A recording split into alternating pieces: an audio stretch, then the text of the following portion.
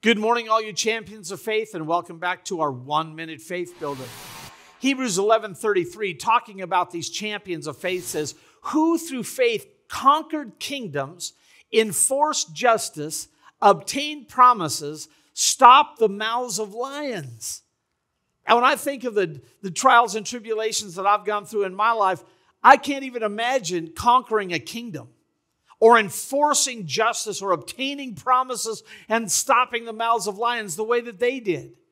Dear God, that my faith level would rise because I know the Word of God. That the faith level in me would just continue to grow because I want to see these things. I want to see God's Word spread throughout the world. I want to see God do tremendous things.